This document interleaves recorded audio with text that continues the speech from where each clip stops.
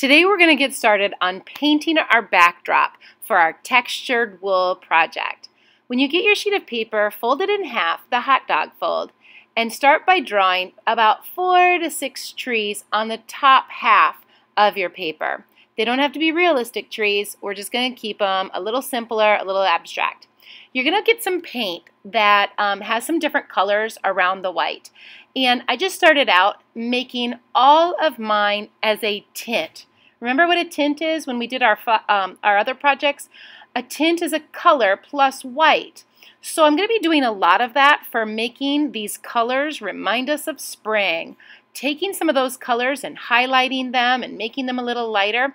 So I am quickly, literally very quickly, grabbing a big brush, not worrying about staying inside the lines perfectly, but I'm trying to get the color on in a fast amount of time to get the sky so that it looks blue. When I'm done painting, wash out your brush really good and dry it in that towel. Make sure that it's dried really well. When you have your next color, again, mix it a little bit, because you're not going to need a ton, just a little bit to paint your tree. Again, wash and dry before you dip it into the new color. Remember, it's always important to dry out your brush just in case it has any leftover paint in there, and because we don't want our paint to be thin with extra water. So go ahead and please paint all of your trees using a tint of whatever color you've got on your plate.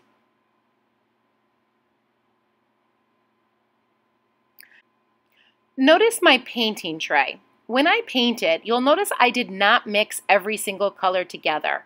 You'll notice that there's piles of colors, but the whole thing should not be mixed. Now, let's move on to the ground. When you start working on the ground, you'll notice that I'm painting the whole thing yellow. I grabbed a really big paintbrush. I'm completely painting the whole ground yellow. Once I've done that, wash out my brush, dry my brush just like I did before, and I'm going to add in the green paint right on top. You mean when it's still wet? You bet. Take that green paint, paint it all on top of your yellow, and it's okay if your colors mix a little bit. That's totally okay. Now that you've got yellow down low on the paper and green on top, I'm going to wash out my brush just like before and use the end of my brush to make it look like textured grass down on the bottom. So that yellow paint was more like a base color. It's a color that I'm using to not only mix with my green, but also allow you to see the blades of grass that you can create by using the end of your paintbrush. I think it does a really nice job of making a visual texture. It really does start to look like grass. Now set this aside to dry. Now, as that's drying, let's go ahead and start making some lamb's body. If you want to use the texture or the plates that I've got available, the shapes, you can use that, or if you'd feel more comfortable drawing out your own, that's totally great too. I wanted you to make your lamb's bodies as close together as possible so we're not wasting paper. And as you've got 3 of them cut out, we're going to be using these lambs then and adding the rest of the body pieces together. There's also some templates, a triangle for the head, an oval for the ears. Notice I'm drawing 3 of them, 3 triangles and 3 ovals. Once you've drawn around them, take your scissors and cut them out.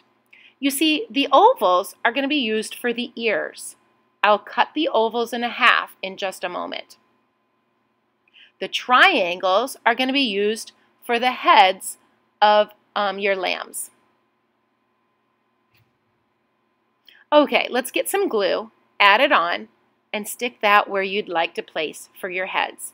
You'll notice that the sheet can go any direction. You can mix it up or change it how you'd like. And as you've got the heads glued on, this is what I'm talking about for the ears. Cut the ovals in half. When you glue them on, they're not like cat ears. They should not stick at the top of the head, but more at the sides of the head to make it look like lamb ears. Again, we're going to take our ovals, cut them in half, and glue them to the sides of the lamb's head. to the sides. Set that aside and we'll continue working on some textures.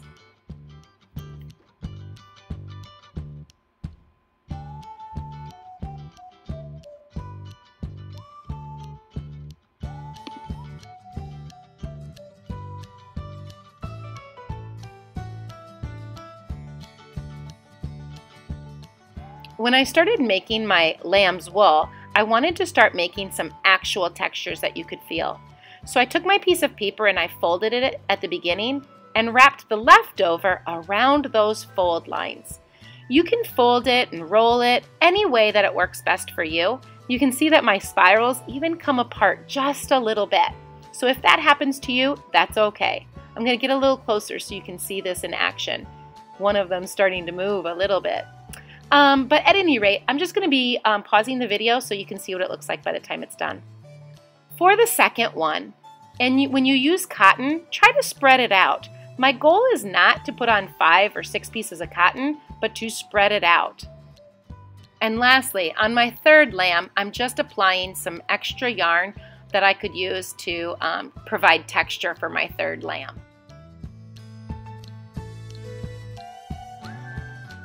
Now that I'm done with my lambs, I'm going to set those aside. I'd like to take this painting and start making my trees look like real trees that we saw in the story Lily Wool.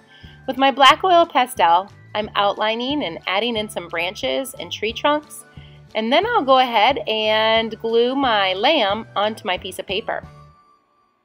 The black oil pastel makes for great legs, or maybe your lamb is laying down in the grass where you don't have to draw legs. I know I had fun making textures into this Lily Wool project. Thanks, everyone.